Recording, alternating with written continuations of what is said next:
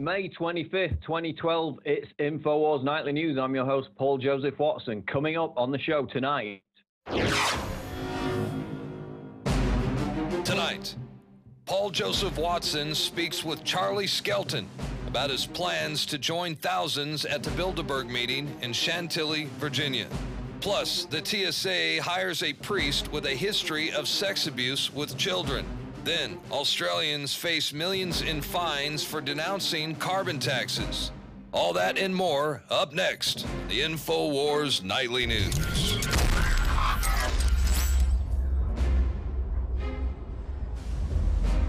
Top story tonight, Australians face huge fines for speaking ill of carbon tax.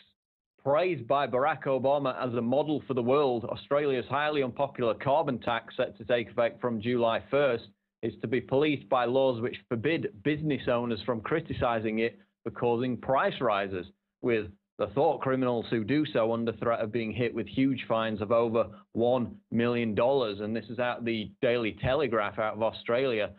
Shops and restaurants could face fines up to $1.1 million if waiters or sales staff wrongly blame the carbon tax for price rises or exaggerate the impact. And so not only are small businesses and consumers in Australia being hit with the knock-on effects from this, because we know the initial scope of the law is to charge the top 500 polluting companies with carbon taxes. That, of course, gets passed on to consumers. They've already got skyrocketing energy rates in Australia as it is, already being hit from all sides.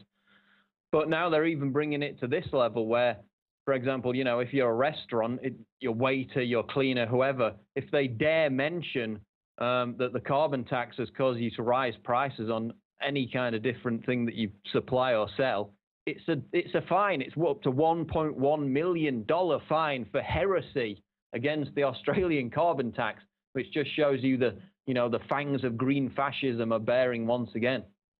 And they're actually going to enforce this by teams of carbon cops roaming the streets, carrying out snap inspections of businesses looking for infractions, such as sales promotional material that talks about, beat the carbon price rise before July 1st. So they're getting in discounts before that. If you dare mention it, you're slapped with a cool $1 million fine, according to this draconian law.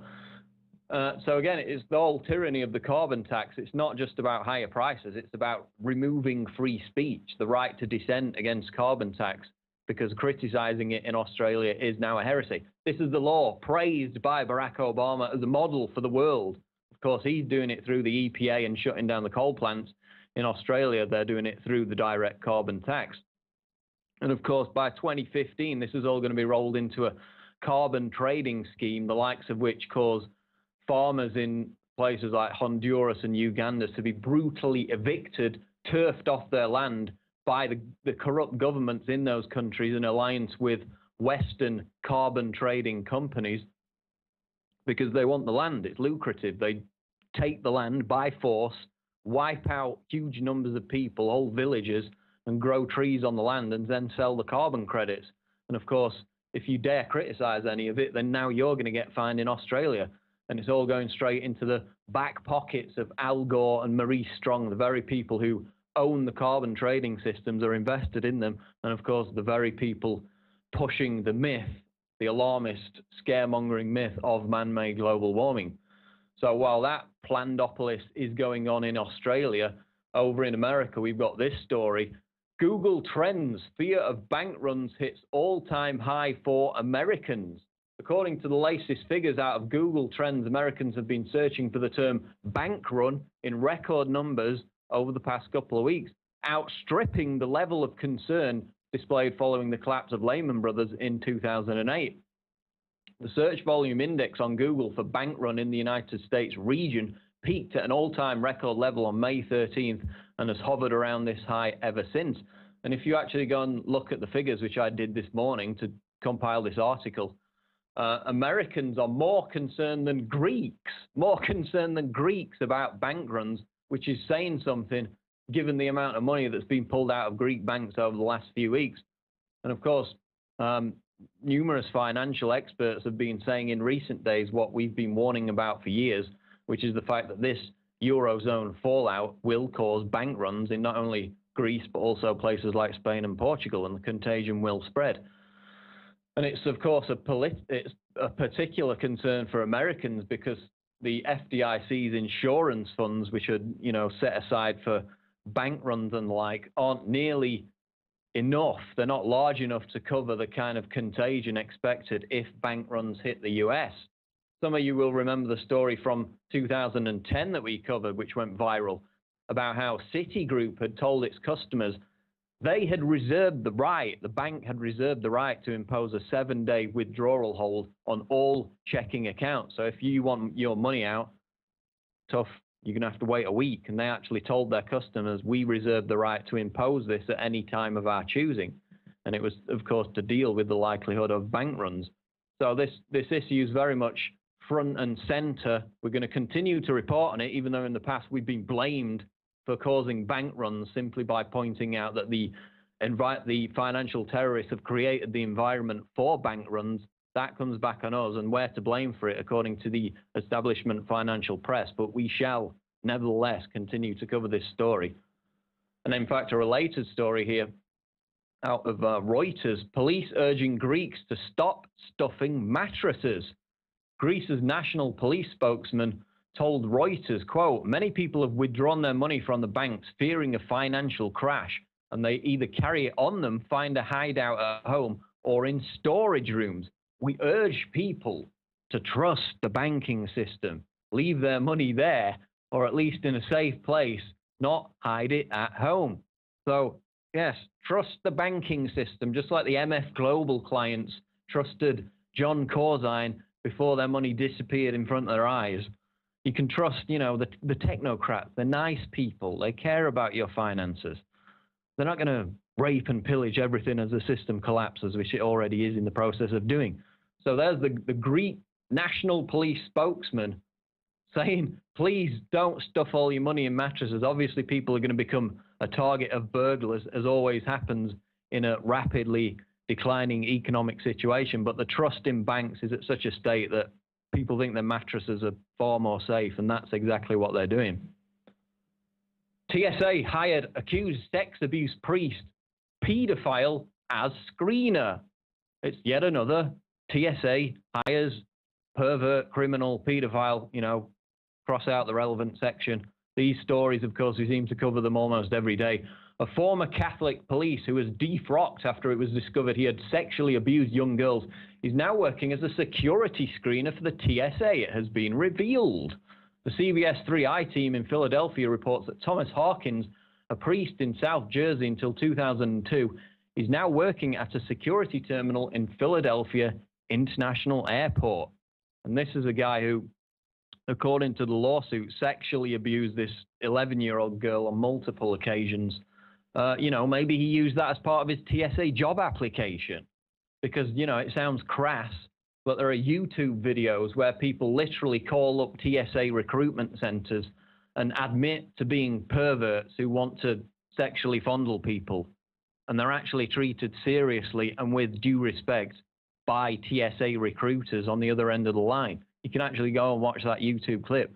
So we've documented the fact that they specialize in hiring perverts and criminals. And is it really any surprise? I mean, who else wants to stand there all day groping strangers? Only, mentally disturbed people, egomaniacs, little Hitlers would want this job in the first place. So it's no wonder when they all turn out to be criminals, stealing laptops, jewelry, cash, pedophiles, child molesters, perverts. There's a story almost every other week about guys just walking up to women and flashing their TSA badge before they attack them. It's a criminal class of perverts, as we've documented. And they're the perfect role model for other TSA applicants like this guy, this sex abuse priest pedophile. And again, just another reason why this agency needs to be abolished. It's a shame upon America. And now we've got the legislation where airports are perfectly entitled to evict TSA screeners and replace them with private security, which one of the airports in Florida has already done, and another one, Orlando International, looks likely to follow. I mean, it's another perfect example. another pervert in a TSA uniform using his position of power to facilitate his perversions. Another exemplary reason to abolish the TSA.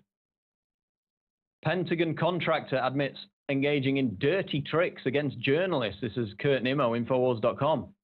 Camille Shidiak, co-owner of Leone Industries, a Pentagon contractor, has admitted to criminally targeting journalists for reporting on a failed Pentagon propaganda operation. The online misinformation campaign, first reported last month, has raised questions about whether the Pentagon or its contractors had turned its propaganda operations against U.S. citizens. And of course, they recently added the amendment to the new defense bill, which basically authorizes for the first time Pentagon propaganda to be targeted domestically against U.S. citizens.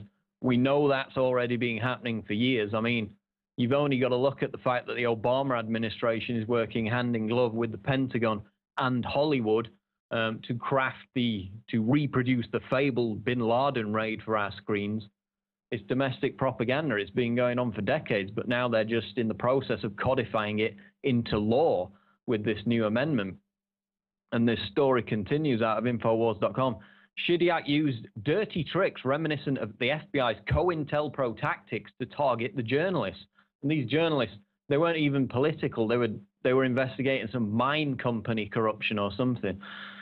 But Leone's co-owner created a batch of fake websites, social media accounts, and a fraudulent Wikipedia page in an effort to smear the journalists. And basically, they created a whole set of fake websites that pretended to be fan websites of these journalists. And they just slowly turned them into complete outposts for smearing them to try and discredit their investigations.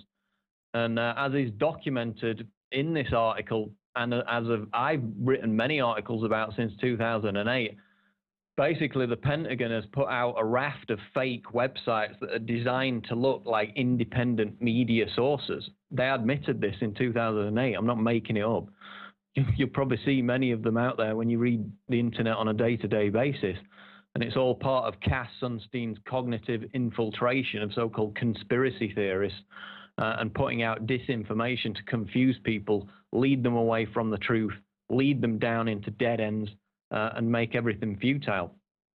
And then, of course, as part of this domestic propaganda program, as it applies to the internet, you've got literal armies of paid trolls who are just hired to attack genuine people all day long. That's what they sit there doing. That's why you'll get an Alex Jones video and, it's been on YouTube for a matter of 20, 30 seconds and it's already got 3 dislikes and some troll comments underneath it, because governments and major corporations, Monsanto also being one of them, they pay people to sit on the internet and talk crap all day about, for example, people putting out information about Monsanto herbicides causing the colony collapse disorder with bees. And governments do it too for political and specifically warmongering propaganda. The Air Force admitted they were doing it as well. So this contractor has basically fallen on their sword. They're saying, oh, it's nothing to do with the Pentagon, it's all us, to protect the Pentagon as they try and roll out this domestic propaganda with the new amendment, which is tied into the defense bill. So that's an interesting story on Infowars.com today, and we'll continue to track it because it's a key issue with the paid armies of trolls, the deliberate disinformation that's polluting the internet and preventing genuine truth seekers from finding accurate and reliable information. Again, I urge you to subscribe at prisonplanet.tv. It's what funds our entire network.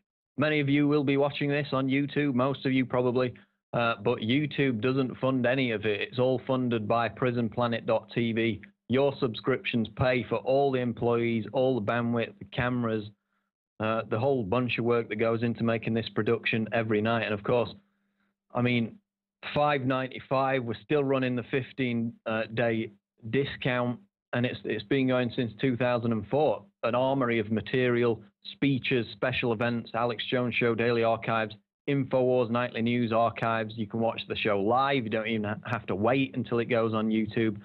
And all your subscriptions fund our effort, keeps us on the air, keeps us spreading the truth.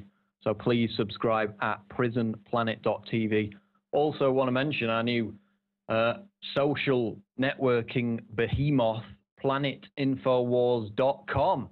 And that's the place where you can go to meet up with like-minded people, safe in the knowledge that we will not sell your information to corporations or the government, and that we're not a giant NSA spying database like Twitter and Facebook. And of course, you're going to find people who are on the same level as you. They read the same kind of information. They want to get involved in the same kind of activist projects.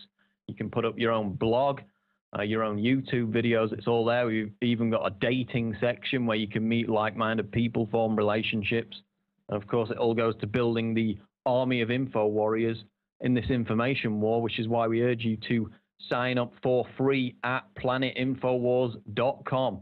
We're going to go to a break now, but coming back after this break, we're going to speak to Charlie Skelton about the upcoming Bilderberg 2012 conference in Chantilly, Virginia. Stay tuned. Have you been to InfoWarsShop.com lately? Express your inner patriot with these brand new InfoWars t-shirts. Say it loud with the InfoWars Bullhorn shirt, or educate the sheeple with the Bill of Rights shirt. Grope the public's mind with the TSA shirt. And with this shirt, you can let the dark side know of the Rebel Alliance's power. All available at InfoWarsShop.com. For more than 6 years, I've talked on the air about creating a social network. PlanetInfowars.com is in its beta phase. We're just launching it, and I want to invite all of you out there to be in on the ground level. Planet Infowars is about people coming together, forming activist organizations, getting involved politically, hunting and fishing, gardening, dating. This is a place for people who love freedom to meet and to talk and to write and to post information. And I give you this pledge. We are not going to spy on you and sell your data to the New World Order. PlanetInfowars.com is free, so people who love freedom can get together, connect with people who are awake and know what we're facing. Be active, organize, take action, go viral, create, contribute, resist, because resistance is victory. You are victory. It's waiting for you to breathe power into it. PlanetInfowars.com. Sick of the globalist eugenicist control freaks adding poison to your water and laughing as you get sick and die? Start purifying your water with ProPure. My friends, I've done a lot of research, and the best gravity filter out there, bar none, is ProPure, and it's available discounted at Infowars.com. Its filters are silver impregnated to prevent bacterial growth. There's no priming required. It's NSF 42 certified. Optional fluoride filters can reduce fluoride up to 95%. Easy to set up and use. Doesn't require electricity. Purify water from lakes, streams, ponds, and wells. This filter system leaves in beneficial minerals, which is key. Save money by not buying bottled water and avoid BPA that leaches from the plastic. ProPure is the best gravity-fed filter out there. It's what my family uses. Infowars.com already has the lowest price on ProPure. But if you add the promo code WATER at checkout, you get an additional 10% off at Infowars.com. You can also call to order 888-253-3139. We're back on Infowars Nightly News, and I'm delighted to be joined by Charlie Skelton, who, of course, covers the annual Bilderberg Group conference on behalf of the Guardian newspaper. And as we also know, Charlie helps write some of the most popular comedy shows broadcast on UK television. Charlie, welcome to the show. Hello, thank you for having me. It's lovely to be here. Well, first off, Charlie, just confirm for us that you will be in attendance in Chantilly next weekend. Well, assuming I get through the torturous process of the airport, then I think, yeah, I will be there. I've got my visa, I've got my NUJ card, I've got everything. I'm fully legitimate. I'm going to be there covering it this year, yeah. I was just saying to you before we started, I've provided the TSA with your precise arrival time and flight number, and they assured me they're going to make you feel very welcome.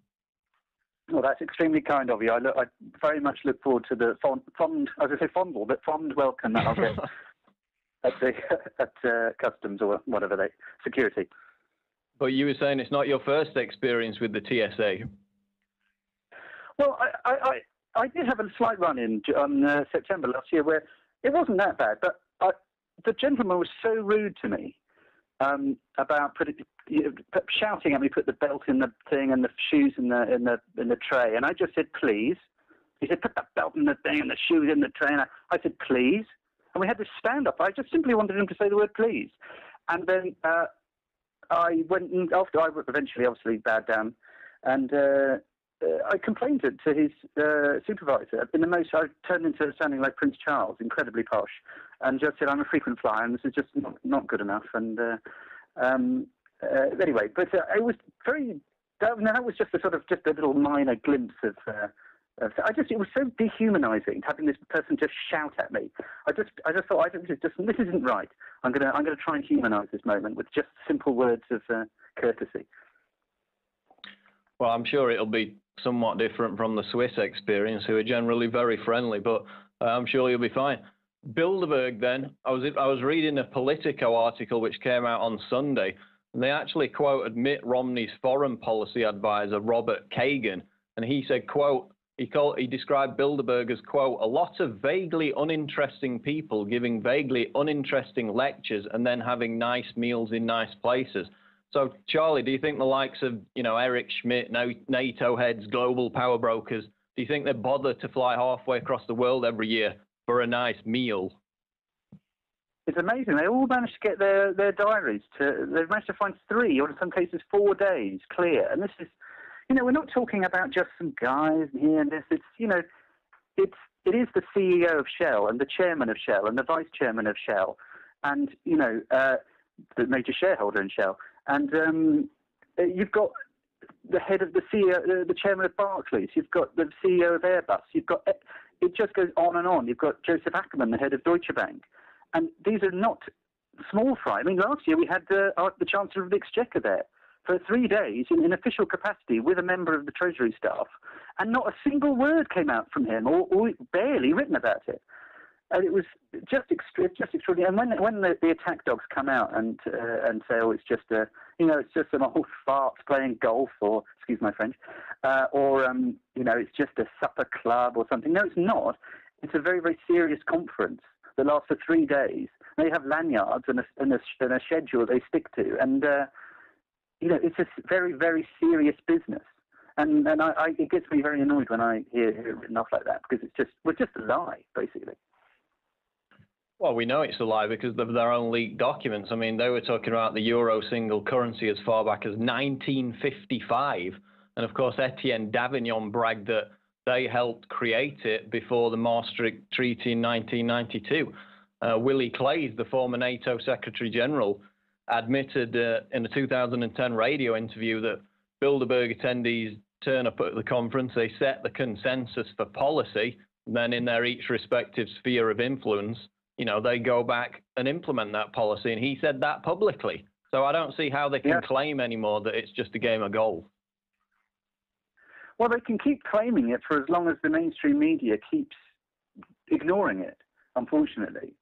Because there's this strange, and I'm going to use the word conspiracy, but a strange conspiracy of kind of ignorance that surrounds it, that's perpetuated by the mainstream media. That sort of, I think about this a lot because it baffles me every time I go there. I get a real sense of sort of cognitive dissonance when this massive event is happening. All the helicopters and the machine guns and the armed guards and the limousine after limousine after limousine and this massive hotel lockdown, and then you turn around and you go, well, where's the press? I don't understand. The Chancellor of the Exchequer in here, the Deputy Secretary of State, James Steinberg, or whatever, any number of European foreign ministers or finance ministers. And you're going, I don't quite get it. I don't see where the press is. But I think what's happened is that they kept the lid tight for so long and for so many years that now, if you're in the media, you sort of you don't really know about it that much, although that is changing a bit. And B, you're sort of a bit embarrassed to admit that you don't. So you kind of just ignore it. So I don't know. That's me trying to put a positive spin on the ignorance and stupidity of the mainstream media, of which I'm a proud member for a week. Well, I mean, that was one of the other questions. Do you consider yourself a member of the mainstream media, or just, a foot in each camp, as it were? Oh, definitely I do. I mean, I do, and I've been treated extremely well by The Guardian over, for the last, this will be my 4th year doing it. They let me write what I want. They're extremely pleased with the amount of traffic the articles get on the web. It goes to, I've had the articles be the most viewed on the website, and it's good. That shows that there's an appetite for people to know about this stuff, and it's just. It's not some kind. It's neither a weird conspiracy, nor is it a supper club or a bunch of people playing a bit of snooker for a couple of days. It's a very, very serious political event and historical event. You mentioned you went back to the 50s. I mean, it goes back earlier. And, you look at the people who in the late 40s are sort of manoeuvring to set this thing up. And, it's not set up by the Tooth Fairy and Mary Poppins. It's set up by very senior members of the CIA and the British intelligence. And it has its roots in very dark places. And it still does. Last year, the keynote address was given by the head of the NSA. It hasn't really changed. It's really very much. It's still this strange mixture of high finance, politics, and the intelligence services. I remember when you first started covering Bilderberg for The Guardian, you were kind of tasked with writing a humorous, entertaining piece about it. I want to know, has your view of Bilderberg changed in those years? Has it become more kind of hardcore, or is it still in the humorous camp? It's a bit of both, but I tell you what has changed is I've done a lot more research, and something that you guys on Infowars or Prison Planet keep saying is read the documents, just read the documents, and you can do that. And Bilderberg is a very good example of that. You can read this. You can read declassified cabinet papers. You can read stuff on really good stuff, academic work that's been done around the setting up of this and later on. And you can start looking as well. And this is very instructive. Just looking at who the people are that are sitting in this conference for these 3 days. And something that I wasn't aware properly, I've just discovered the presence of Goldman Sachs is a lot more than I was aware. I just by reading the people's where they sit on various boards. You've got the chairman of Goldman Sachs International. You've got a member. That's Peter Sutherland. You've got Mario Monti. Who's the new Italian PM. He's a former Goldman Sachs international advisor. And you've got James A. Johnson, who sits on the board of Goldman Sachs, and those three are all on the steering group of the committee, so of the Bilderberg group. So I've only just learned that now. It's a big, long learning. But that's one thing I've learned is there's so much to learn. It's just frightening. So, Charlie, we see thousands of people at these global summits. Why do you think the Bilderberg group, despite the fact that it has many of the same attendees, why don't we see a similar kind of protest group, especially amongst left-wing activists? That's a good question. I mean, one thing is that my small experience of going along to these meetings, the people that do go and protest, and there really aren't very many, although it's been growing and growing to the point where it's in the hundreds now. They are much more switched on. They've got a much wider and deeper political understanding than you generally get and I'm just generalizing. And I think that they've had to obviously do a bit of digging themselves because this thing has been withheld from the public consciousness. And I've got for so long that it's just sort of it just isn't in people's brains to go along, weirdly. And I think that's changing. I think it really is changing, and I think this is going to be a watershed year. But if you look back, I've got a cutting from the Daily Express, a British paper from the 50s, and it reports a tiny little paragraph, but the substance of the report is that no one's really allowed to talk about this thing. And the problem is that for decades, simply no one talked about it at all. Very few people. And then now the word is spreading, and it's spreading, it's spreading through sites like Infowars, and I'm doing a little bit, and the internet is churning it up, and people are starting to dig and look and understand, and so people are just starting to to realise how important this meeting is.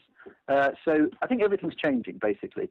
And I think, hopefully at the end of this year, we'll be going, wow, that was incredible. Look how many people turned up. There were 2,000-3,000 people. And I think it will, I live in hope. So do you think there was a kind of stigma around it, which is rapidly disappearing, where it was seen as a concern of crazy, paranoid conspiracy theorists, whereas now people see it as a threat to everybody's freedom, no matter what political persuasion they come from?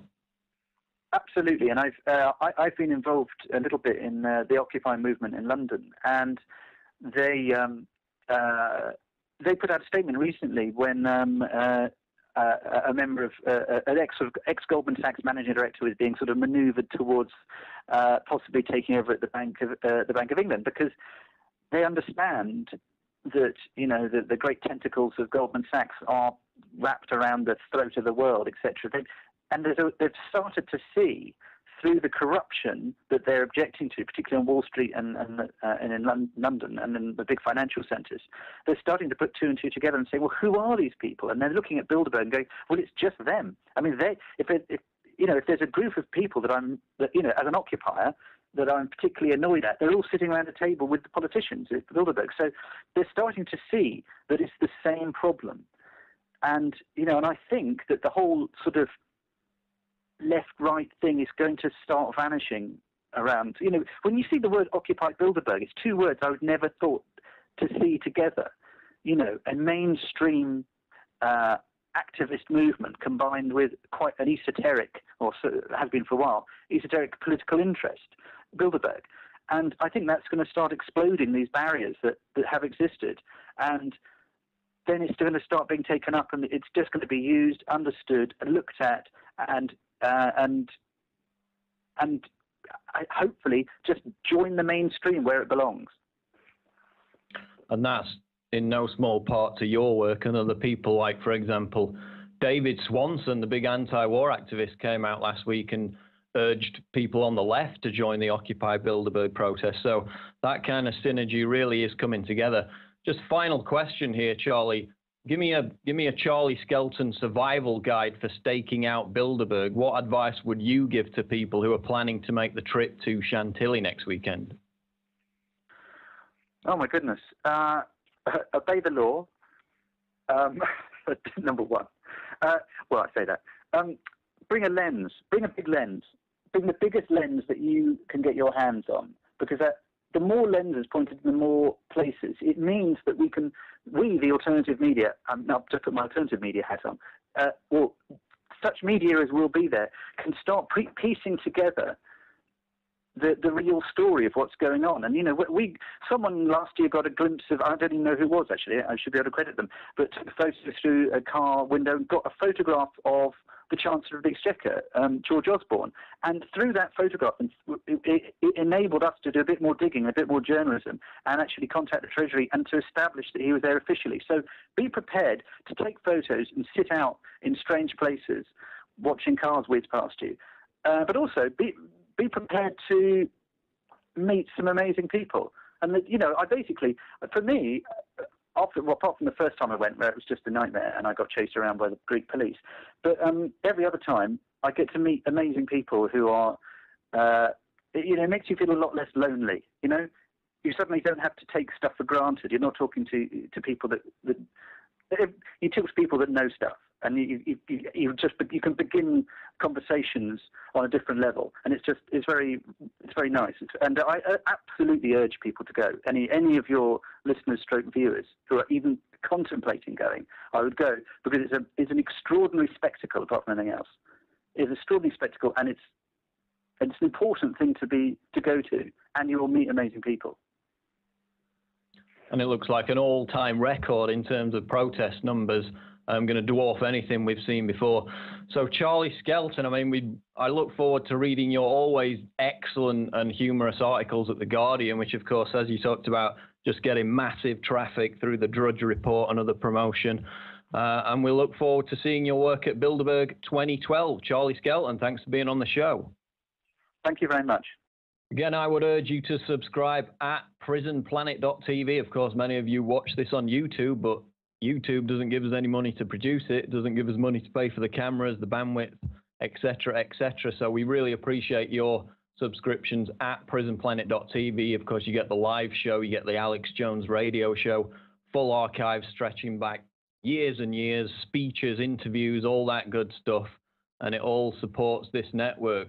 prisonplanet.tv, 15-day free trial still running at prisonplanet.tv.